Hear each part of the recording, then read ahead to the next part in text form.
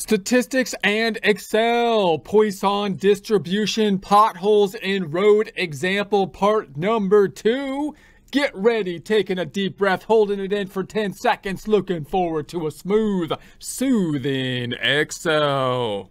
Here we are in Excel. If you don't have access to this workbook, that's okay because we basically built this from a blank worksheet. However, we started in a prior presentation, so you could go back to that presentation, start with a blank worksheet, or you'd probably be okay starting from this point going forward with a blank worksheet. If you do have access to this workbook, 3 tabs down below: example, practice blank, example, in essence, answer key, practice tab, having pre-formatted cells so you could get right to the heart of the practice problem. Blank tab is where we started with a blank worksheet and are continuing on with it at this point in time.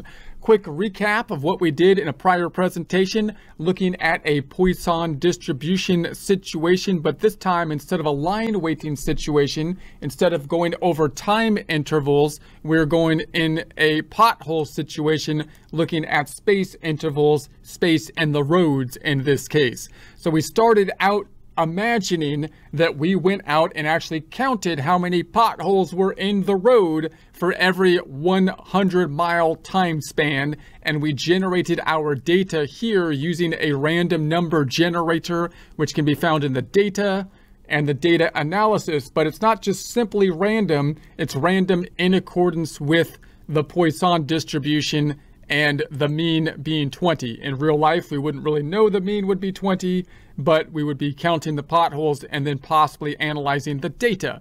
When we then did analyze the data, we then grouped the data together and said, okay, how many times in 100 miles were there 12 potholes? And there were 4 of them. We did 500 100-mile tests, right? How many times were there 13 potholes in our 500 tests? There were 17 of them. And then based on this data, we created our graph over here.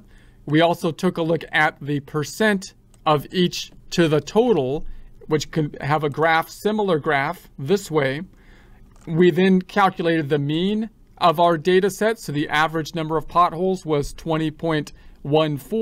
That's pretty close to the variance, which gives us an indication that it might be a Poisson distribution. So now let's do an actual Poisson distribution, which will be a more exact curve now. So now we're going to say, let's see how close it lines up to an exact Poisson curve. I'm going to say this equals the mean. I'm just going to pick up the same mean, and I'm going to copy that down, putting my cursor on it, copy it down per miles. I'm just copying my data over so we can use that same data, be able to see it here. So I'm going to say this equals the 20 and this equals the 100, so that we just have that same data over here, but it's tying into our other data set. So if I change that other data set, this data set will change automatically.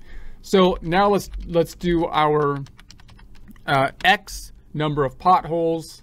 So X, by the way, X is equal to number of potholes in the 100-mile span, let's say. And so I'm going to let's make W a little bit smaller. I'm going to control scroll in a bit. All right, and so then we're going to say this is going to be P of X, which is going to be the Poisson. In this case, we're going to say what's the likelihood that we have that number of potholes. I'm going to make this a header format by going to the Home tab, Font Group, black, white, center, and that should do it. And then I'm going to go from 0, 1, 2, I'm going to bring it up to 100 again. 0 potholes, 1 pothole, 2 potholes, selecting those 3, putting my cursor on the fill handle, bringing it down to 100. Now it could go up to like infinity in theory, but in practice, you would think that if you had 100 potholes in 100 miles, you know, you're getting up to a lot of potholes. So if you're around 20 in the mean, you would think it would be very unlikely that you're going to have a scenario of over 100 potholes, right? So then let's do our Poisson calculation. We're going to say this equals Poisson dot dist.